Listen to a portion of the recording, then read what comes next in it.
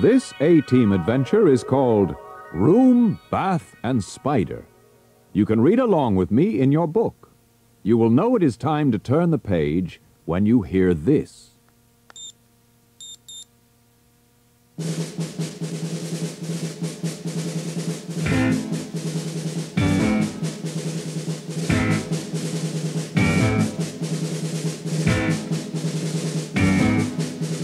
In 1972, a crack commando unit was sent to prison by a military court for a crime they didn't commit. These men promptly escaped from a maximum security stockade to the Los Angeles underground. Today, still wanted by the government, they survive as soldiers of fortune. If you have a problem, if no one else can help, and if you can find them, maybe you can hire the A-Team.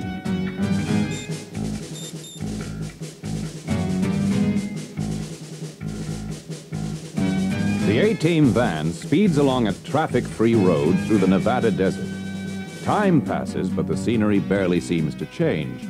V.A. drives, and Hannibal Smith sits relaxed beside him, smoking a cigar. Murdoch leans impatiently forward from the rear passenger seat. Hey, Colonel, are we ever going to get there? What's the name of this place we're heading for, anyway? The Solitary Inn, I guess that's better than being in solitary. which is where the police department would like us all to be. The Solitary Inn is a specialist hotel built way out in the desert, providing an oasis for those who can afford the time and the money to cut themselves off from everyday life in the real world. Isolation, no collars and no phone. Ideal for the tired business tycoon, but not the place to visit if you're looking for excitement. And yet, the A-Team have been called in. Hannibal checks the map. Shouldn't be much further now. Sure enough, they come to a sign directing them off the main highway along a dusty, unmetalled road which leads nowhere but to the Solitary Inn. They take the turn off, and lethargy disappears as the A-Team get keyed up in anticipation of the action which is likely to be before them. They arrive at the hotel at last. Hannibal lights a fresh cigar and goes ahead to meet the owner, who is the man who has called in the A-Team. Murdoch and Face remain in the van, while B.A. walks into the lobby a little behind Hannibal, on the lookout for trouble. The owner is relieved that the A-Team have made it out to his establishment. You are the only ones who can help me. The police just laugh at my suspicions, but if this trouble goes on, it is the end for this hotel and my livelihood. What exactly is the trouble?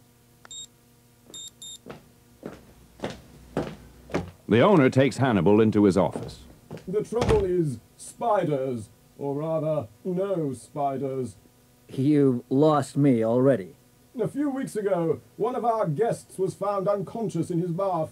The medical opinion was that he had been bitten by a black widow spider, but no spider was ever found. The guest made a good recovery, but wouldn't stay here any longer. Understandable. Quite so. That is the trouble. Since then, other guests have been bitten, always at night, and always no trace of the spider. Now, Colonel Smith, as you will understand, this is a very select establishment. We have a very exclusive clientele. That I believe. Word has gotten around. People won't come here anymore. And how can we get rid of spiders that no one has ever seen? Seems to me you need pest control, not the A-Team. I've not finished. I've been getting letters asking me to sell this hotel. Maybe you should do that. Get out while you can. The price they offer is ridiculously low, and it gets lower with each letter. I see. So you think somebody is deliberately setting spiders onto your guests to make you sell out cheap?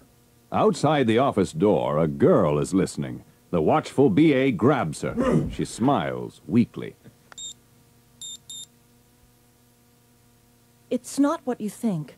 I'm not spying on you. Just listening at keyholes. I'm trying to find out what's going on here, too. I'm glad you're the A-Team. I need help. Spill it, sister. I'm Jenny Wayman. I'm looking for my father. He's a doctor and a specialist in spider venom. He heard about the trouble here and came down to investigate, but he's disappeared. Yeah. Yes! There's strange things going on here.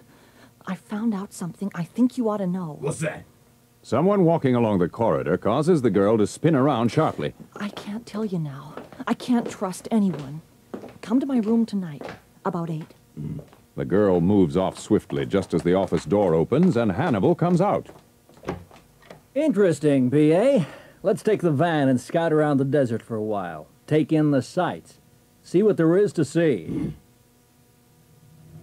After miles of desert road and endless sand, Murdoch makes the first discovery. Pull in over there. They find some tire tracks which cross the road and disappear into the desert on either side. They decide to follow the tracks, first to see where the vehicles were going. The tracks stop at a patch of scrub behind which they find a light aircraft. Murdoch makes a quick inspection. Had to make an emergency landing. Trouble with the tailplane. Can it be fixed? B.A. doesn't answer, but fetches the toolkit from the van and sets to work. Face has been searching through the scrub. Found a case of automatic rifles back there. Looks like someone's been smuggling in arms. They had to make a forced landing here, and they fetched the cargo in the trucks which made those tracks. B.A. soon finishes repairing the plane. This bird will fly better than the designer ever knew. Hannibal grins. Take her up on a reconnaissance trip, Murdoch.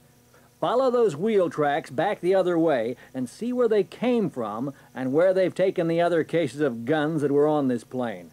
Go with them, Face. If you see any trucks coming this way, get back here fast.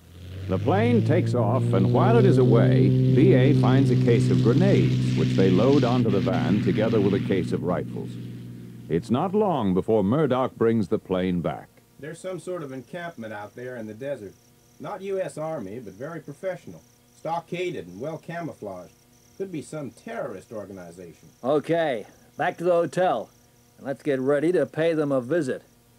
Back at the hotel, they borrow the hotel bus and strengthen it with steel plates intended for a new water storage tank, and are still working at it when B.A. has to leave them to visit with Jenny Wayman in her room.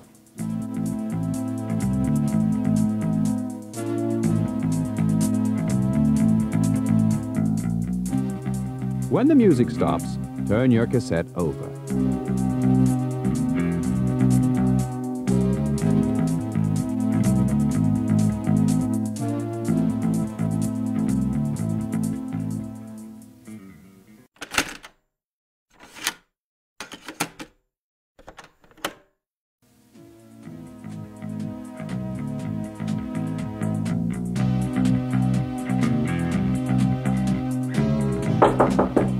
B.A.'s knock meets with no reply. He tries again, but the result is the same. He thinks he hears a faint cry, as if someone is being prevented from calling out. He hesitates no longer, but puts his great bulk against the door and bursts through it. An evil-looking man with a drooping mustache confronts him. Before B.A. has a chance to do anything, he is grabbed by 4 men who are waiting at the side of the door. So nice of you to drop in, Mr. 18 Baracas. What a pity we are just going out. And so are you. Right out. My own personal little spider is about to bite you. An extra strong dose for you, I think. B.A. can do nothing as the man produces a hypodermic syringe and injects him in the forearm. Enjoy your dreams, big man, for you will never wake up. B.A. slumps to the floor, unconscious. Leave him there. He is no use to us. Bring the girl quickly. It is she we want. As time passes and B.A. does not return, Hannibal gets worried. Better see what he's up to, fellas. They find B.A. lying on the floor of Jenny's room. Hannibal examines him. He's had a massive dose of some sort of venom. Face finds Jenny's handbag on the floor and looks through it. The girl's right. Her father is a venom expert. My guess is we'll find both him and the girl with those terrorists in the desert. So, he's the nearest venom specialist who can save B.A.'s life. We must take a chance. Get B.A. into the van and take him out to that plane. Out in the desert, Murdoch starts the plane's engines while Hannibal and Face lift B.A. into it. They strap B.A. into one of the passenger seats, and Hannibal gives Murdoch his instructions. There's a box of grenades on the co-pilot seat. Circle around until you see us approaching the terrorist stockade, then use them. Happy landings. The plane takes off with B.A. slumped unconscious in his seat. Hannibal and Face speed back to the hotel to pick up their armored bus, which they load with the rifles they found with the plane. They board the bus and set off with as much speed as they can make, across the desert towards the terrorist hideout and the doctor who can save B.A. As the armored bus nears its objective, Murdoch swoops the plane down low and drops grenades to create a diversion.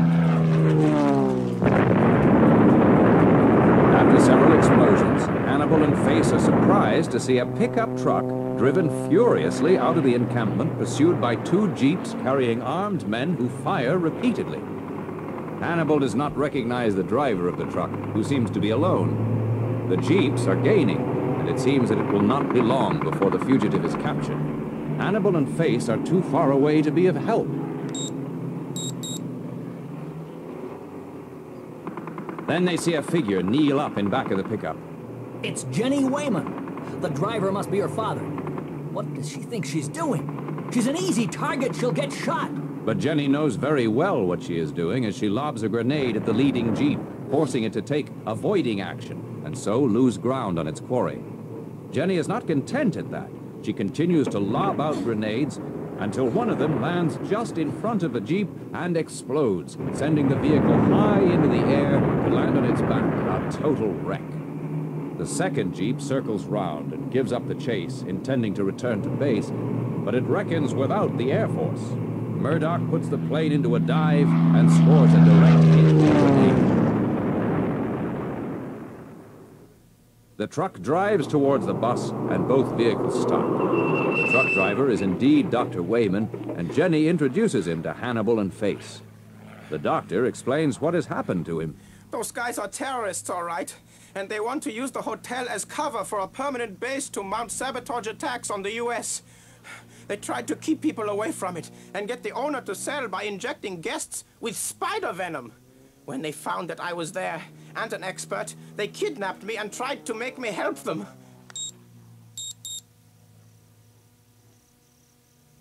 They wanted me to produce a stronger and more deadly venom, and when I refused, they kidnapped my daughter and threatened to harm her if I didn't cooperate.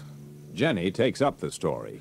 My father was just about to give in, although I tried to stop him, when your plane came over and started dropping grenades. The diversion gave us a chance to grab the truck and try to escape. It was a stroke of luck that there were some grenades in the back. And lucky that you knew how to use them. Hannibal is impatient to get going. Now, do you two feel like helping some more? Just get in the bus, grab a rifle, and give us a hand with the wiping up so as the doc can see to B.A. Yeah. Hannibal drives the bus, with Face sitting beside him, pointing a rifle through the slit in the steel plate which replaces the windscreen. Dr. Wayman and his daughter point rifles through the side slits. Let's go! Hannibal presses hard on the accelerator, and the bus gathers speed slowly with all the extra weight of steel that it is carrying. At last, however, the vehicle travels fast enough and Hannibal steers it directly at the entrance to the terrorists' arcade. At the same time, Murdoch zooms the plane in for another attack. With a crash, the bus bursts through the barrier.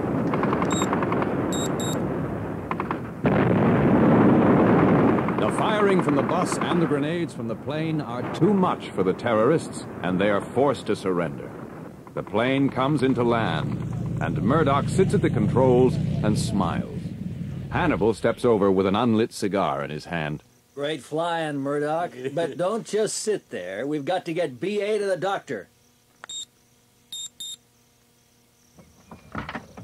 Murdoch laughs aloud as the plane door opens and B.A. steps shakily out. Did it take more than a black widow to take out B.A.?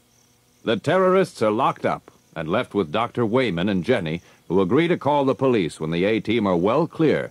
And it's not long before the famous quartet are once more seated in their familiar van, making good time back to LA.